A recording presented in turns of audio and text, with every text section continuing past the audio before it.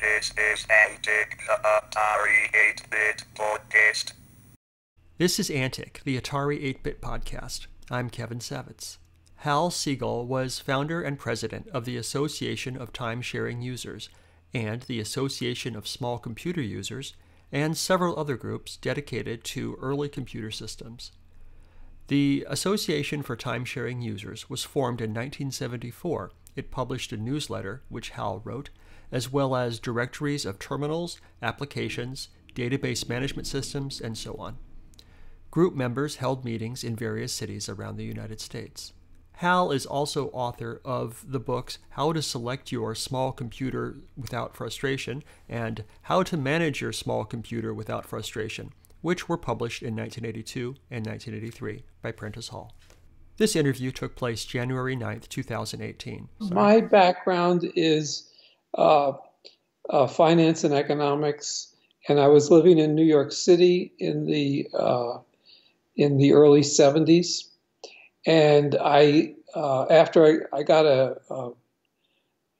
my master's degree emphasizing economics, I got a job with the Hertz Corporation, the rental-car company, which was then a subsidiary of RCA Corporation.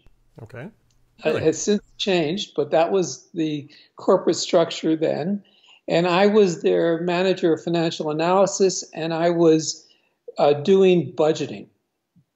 And at the time, the most high-tech way of doing budgeting was to use, ready for this, a spreadsheet.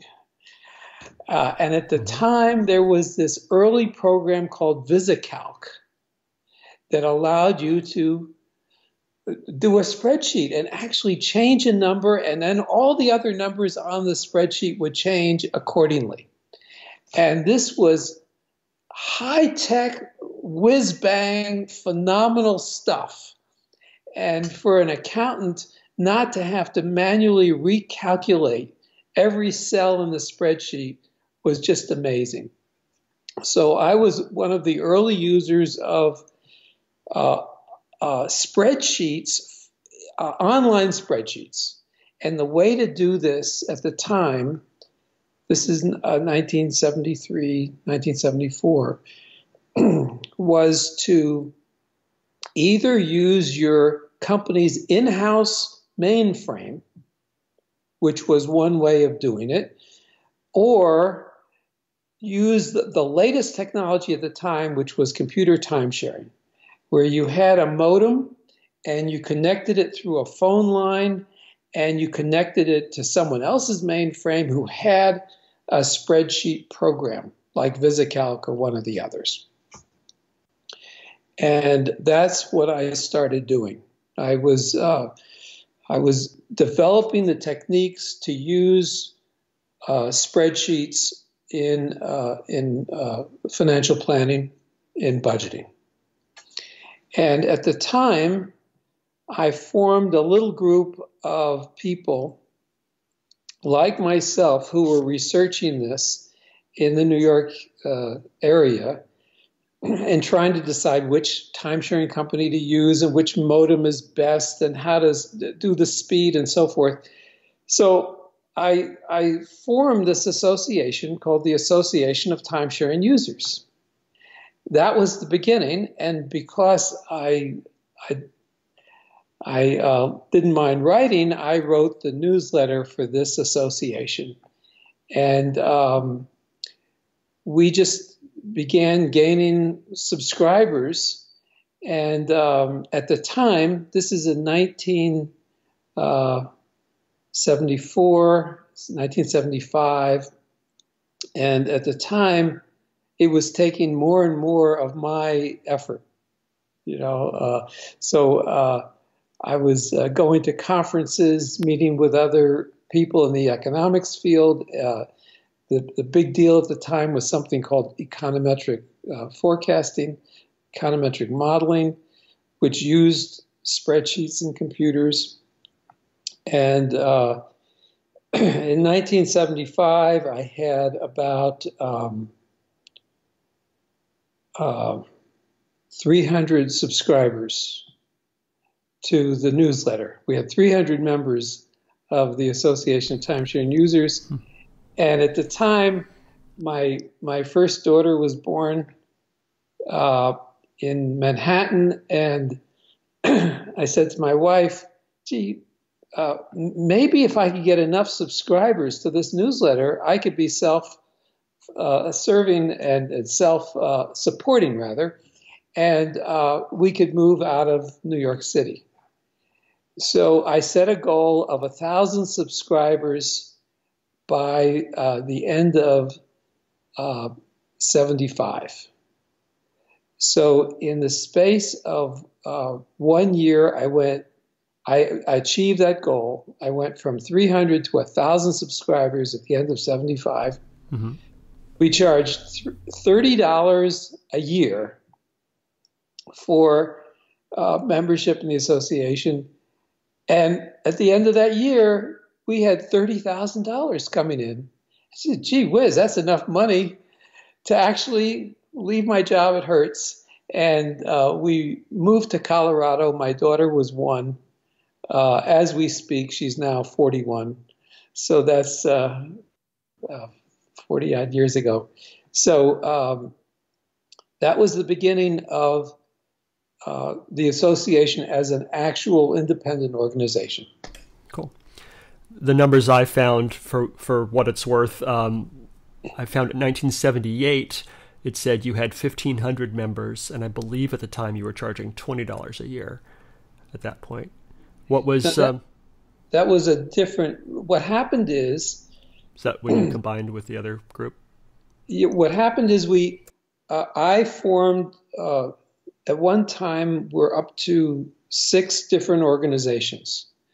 We had the Association of Timesharing Users, the Association of Small Computer Users. That's when the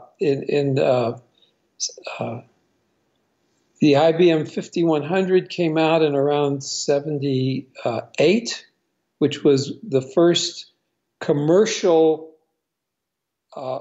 product offering by IBM for small computers. So I started the Association of Small Computer Users. Then I went on to do the Association of MIDI computer users. These are small mainframes. Large computer users. We had all these different organizations. And at the time, there was the way people got their information, the way corporate people got their information about any field, were there these directories of products. This is before anything was online, of course. Sure. And the main company that did these directories of products was called Auerbach. And Auerbach had these directories of computers and terminals and so forth and so on. And companies would subscribe to this service where every month you get different sheets to stick in your book to keep up to date with all the product offerings. Mm-hmm. Goes up later. This is really going back. They were my competitor before I took over a niche that they had. Yeah. How did you do in taking over their trying to compete with them? I mean, did you move in on their territory in a real way? No, I took a niche that they were hardly addressing. That's really how we succeeded. And I had an audience of these, at that point, 10,000 or so subscribers to my newsletter that wanted information about that little niche, about computer terminals and modems and things like that. So I just carved out a niche that they were hardly addressing. And I don't remember that they even went head to head with me. They just let me have my niche, and then it only lasted, I don't know, 8 years or some small amount of time before the whole thing dissipated anyway. Sure. And I discovered that they were very out of date. So I decided to have a competing set of directories. And that's where the one came about that you discovered. It was the association's terminal directory. The computer terminals directory, which has like 150 pages of pictures of video display terminals and printers and smart terminals and these beautiful pictures of these gorgeous machines that I just love looking at them. Oh, wow. Well, you've seen this. And so I edited all this, and this was another money-making feature for the association, that we were able to sell these directories and compete with Arbach, and we became prominent for computer time-sharing people, because we were very up to date with all these terminals. Are terminals that you connect online to mainframes. And then we had another directory, a modem directory, because modems were getting more and more capable, faster speeds, and so forth.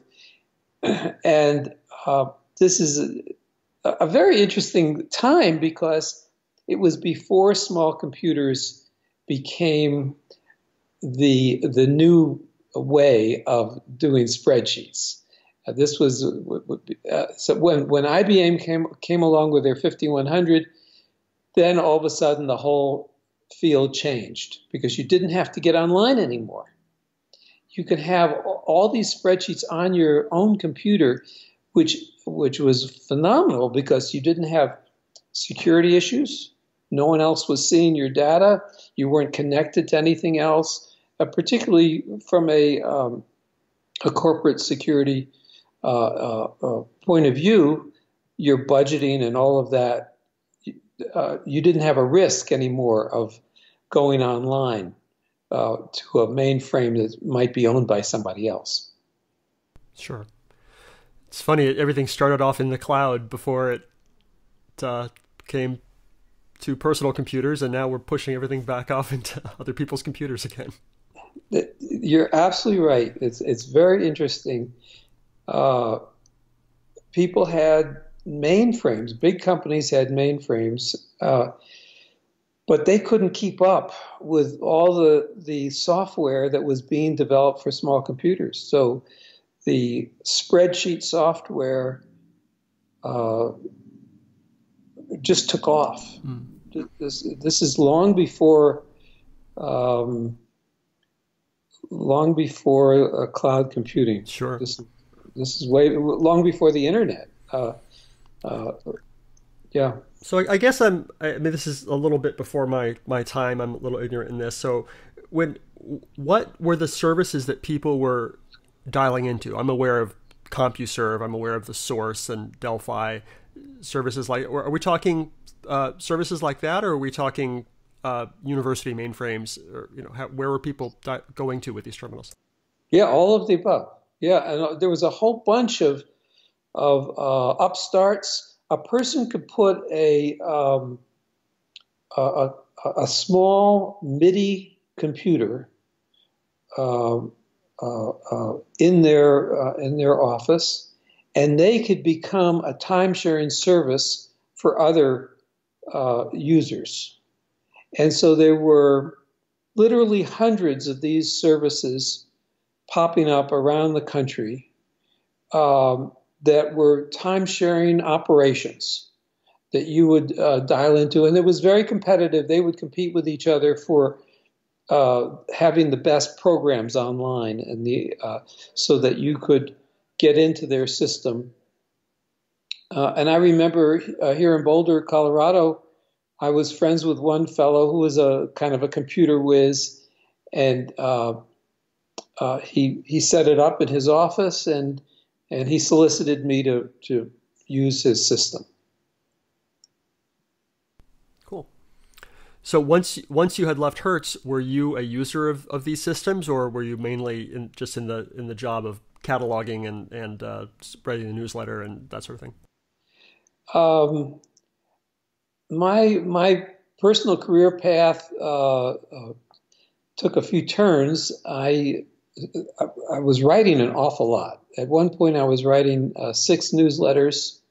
I wrote for all the computer magazines and computer publications like Computer World and InfoWorld. Mm-hmm. I wrote several books a one called, hey, you got one of my books. That's right. The first one before that was how to select your personal computer, and you just held up the second one. How to manage your small computer without frustration. Right. Yes. Yeah, I haven't managed to get the first one yet, but this one's here. Yeah, that's fantastic. It's a great And book. so, and then I later became a columnist for the Denver Post. I wrote their computer column every week for many years, and then that column was picked up by 7 other newspapers around the country. So I had a little success in that, and then through all this writing in columns, I became a computer consultant. Mm-hmm. So I was helping local companies who wanted to get set up. I'd help them select the system and select the software, and sometimes I'd personally help them get started. Nice. It seems like you did a lot of like benchmarks for Computer World. In my research, I kept finding just benchmarks of which computer is a little bit faster than the other one. Can you talk about that? Oh, sure. Oh, that was one of my most fascinating tasks. Such a major question is, how fast are the computers in relation to the others? I mean, which are the best ones? And so what I did is I engaged computer science professors at different universities to actually run benchmarks with standard routines and actually test the speed of different computers. And we were the first ones to do this. And it was, or for small computers, the first ones. I'm sure it was done by others for mainframes, but for small computers, this became a very important activity. And I wrote, I forget how many, maybe 10 or more big articles for Computer World, comparing the computers and giving the results of all these benchmark tests. And then I even had some conferences. I supported a conference where people came to Boulder, Colorado, and I rented space at the conference center at the University of Colorado here in Boulder, and people came and we discussed the methodology and we discussed the results. And other people that were using the systems around the country would use this information to help them make good decisions. So when you merged in 1979, the Association of Time-Sharing Users merged with the Association of Small Computer Users to form the Association of Computer Users. So was that all you? I mean, was the Small Computer Users also your group? You were just folding it all into one? Yeah. Wow. Yeah, we had different pieces. We had like 6 or so different subsections of that. So basically, this was a newsletter. It was a users group with, I think, different meetings in different places around the country. Is that right? Right. So how'd you coordinate all those from Boulder? Oh, it was easy. It was I had a small staff. I think we had reached about 10,000 subscribers 10 years later. Like in the late 80s, we had about 10,000 subscribers. So I was at that time. We bought a big computer typesetting machine. This is before the internet and before online like a linotype, or yes, it's like a computer linotype. The linotype was the old pouring lead into and setting type that way. And in the early to mid 80s, big computer machines it was a photographic process. So what it would do is it would project onto a photographic screen the fonts, and you develop the paper, and out would come sheets of text. And then what you would do is a graphic artist with a light table would take these sheets and cut the strips, and then you'd have a waxer, and you'd wax the back of these strips of paper, and you'd set it on a form, Paste up.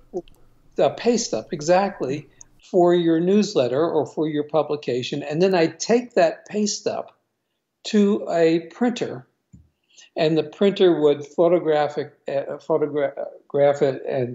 and turn it into a plate and produce my newsletters like that.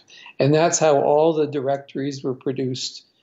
So I had a staff of paste up people and computer typesetting people, and I was generally the author of most of the stuff. Wow. All right. So tell me something that surprised you, something that you learned, something interesting about as you were running this business and doing this for all these years. Tell me a story. Well, the major event that came along in the early 90s was the event of the internet, and how people started experimenting with the internet to do what they used to be doing on their small computers.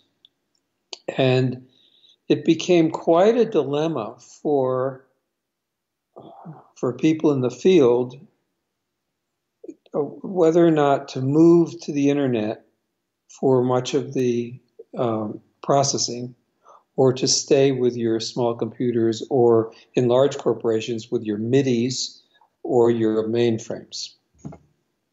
So this became, the Wild West, really. When the internet came along, so many things had to be invented.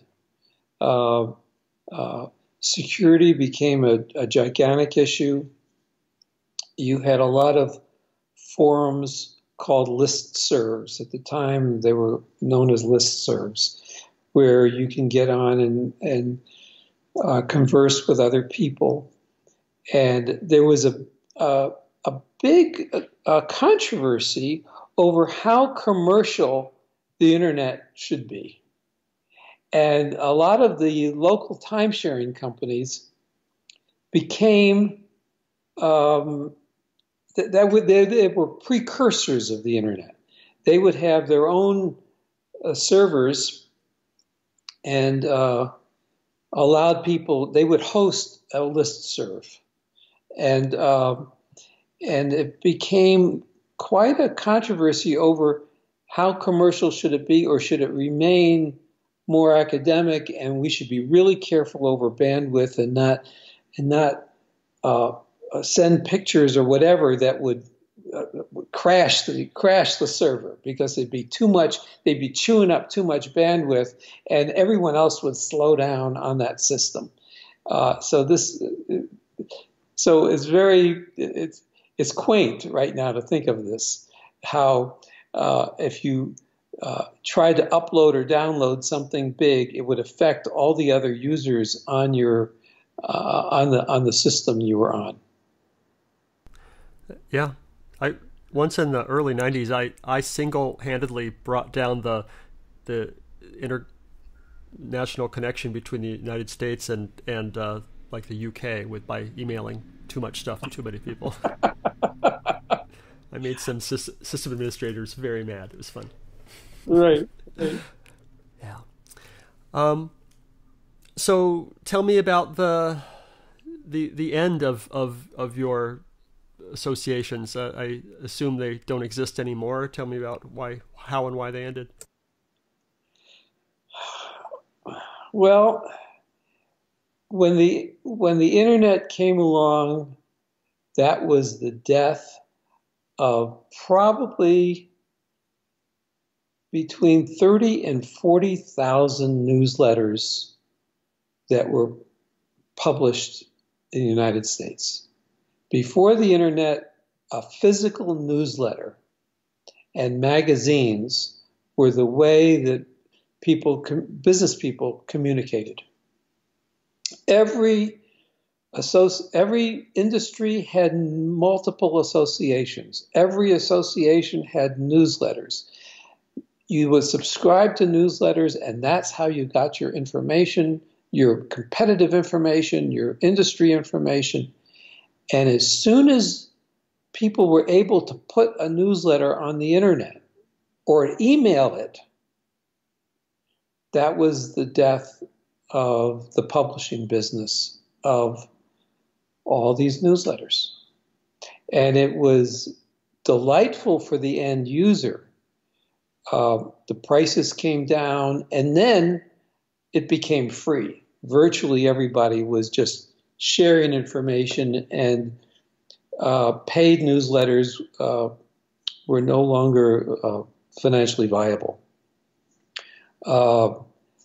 I had several other businesses at the time that I began to pursue. So I was doing computer consulting, and I started another business to insure data for businesses. I called it data security insurance.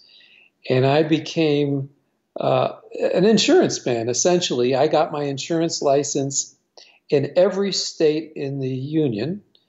And I sold this policy, which I wrote, and I got St. Paul Fire and Marine Insurance Company to underwrite. And I had a small computer insurance policy that insured not only the hardware, but your data, because data was at risk. If your hard drive went down, you'd have to reconstruct from source documents unless you had backups and so forth. So this insurance policy was a success. I had tens of thousands of insureds, and that became my business, my major business, away from my writing and computer consulting. And then later, I had formed a travel agency, and so I started writing a newsletter. This is before the internet. In the 80s, I was writing a newsletter called the Resort Report, which I reviewed resorts for my travel clients. That sounds like a tough gig. Yeah, and that also went to the internet. And my travel business continues to this day. So it had its heyday was in the 90s, but then when the internet came along and people started booking their travel directly, and then the airlines did something that killed the travel agency business. They stopped paying travel agent commissions to travel agents. And you might remember there used to be a travel agency in every strip mall. Yep. Almost every business corner was a travel agency. My dad owned one, and is that right? He lived off the 10% he got from the airlines. That's right. Yeah, that's right. And that did away once the airlines took away their commissions and started soliciting people to book online.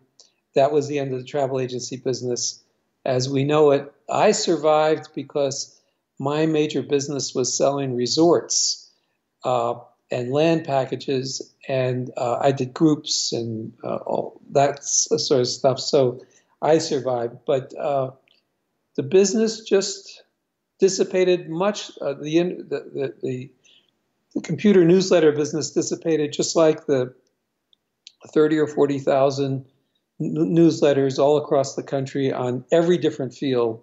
All of that was decimated by the internet. Sure. So in the early days when the home computers were replacing mainframes, did you jump on the home personal computer bandwagon? And if so, what'd you get? Oh, absolutely. Boy, you're going back in time. I was one of the first ones to have, um, let's see, it was the IBM 5100. Then there was a company that was a real upstart, a real go-getter called Vector. Mm-hmm. And they produced a computer that was better than the IBM computer. And then Atari and the other computers never really were adapted much for business use. Yeah. Um, uh, uh, there must have been at one time 30 or 40 small computers that were vying for attention. All right. What haven't I asked you about the associations and newsletters and users groups that I should have? Well, you've really covered it. I mean, we fulfilled quite an important niche for a couple of decades, but then we were just overwhelmed by events, and most of us in the field happily went on to other things that were more lucrative than publishing a newsletter. Sure. So you said you might have a box filled with all the newsletters and everything you ever wrote. Tell me about that. Well, I went looking this morning and I dug up a lot of my old stuff. I have a number of boxes. I'll bring over something. Okay, so I found my two books, the one that you have, How to Manage, and I found my other one, How to Select Your Small Computer. Then I found these 3 volumes of directories. Wow. These are the ATSU directories. Uh-huh. And they're called Interactive Computing Directories, Association of Time-Sharing Users. And the tabs are Applications Directory, Company Directory, Geographic Directory, Special Reports, our newsletters and so forth. So here's a sample of a newsletter. This one is September, October 1979. And this one is all about systems development. And so,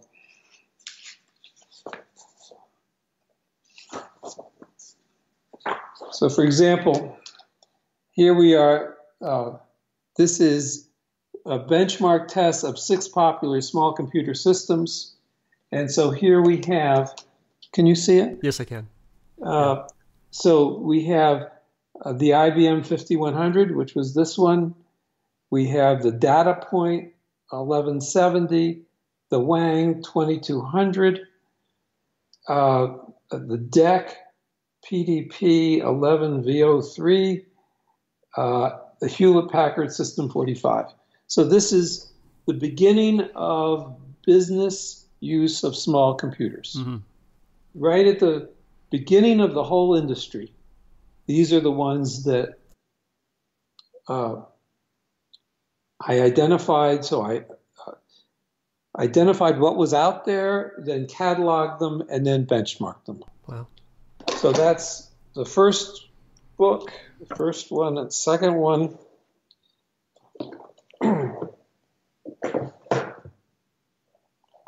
Okay, this one, volume 2, the tabs are financial modeling languages, and I have a list of all the financial modeling languages that were available at the time. So I just opened it up at random. Company name ADP Network Services. Their product name was Financial Modeling Language, or FML. And general description and special features. FML, okay. Yeah. And so I turn the page. The next one is Boeing Computer Services. Their product name is EIS, Executive Information Services. And EIS is a financial analysis and forecasting system in which the user interacts with a system conversationally or in batch. Nice.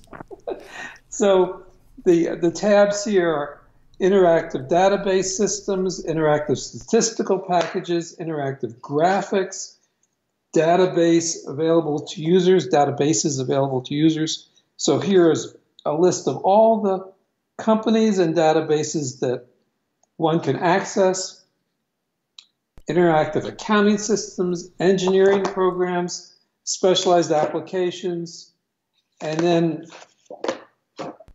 reports, scientific reports. Man, that must have been so much research and writing and work. Yeah, Yeah, it's great. And then volume 3. This might have been the one you saw, because this is impact printing terminals, thermal printing terminals, video display terminals, printers, graphics, remote batch terminals, intelligent terminals, and remote batch services. Yeah, that sounds, well, some of that's familiar. I don't think the book I had batch services in it, but many of those categories are familiar from the book. What I had was a book, and it wasn't loose leaf in a binder like that. They might have, see, my service was that I'd send people pages to replace pages or add pages to their book. So that's why it was loose leaf. It was a service to keep them up to date. So I just opened it at random. I could open it to any page, and it has, for example, under video display terminals, the name of the company, their headquarters address, the headquarters contact, all the features of that terminal that companies could consider. Right. I'm very impressed with what you're doing, and thank you. I feel honored that you are dredging up all this old stuff that I hadn't thought about in decades. You're welcome, and thank you. I appreciate your time, and this was great. Thanks again. Nice talking to you. Thank you.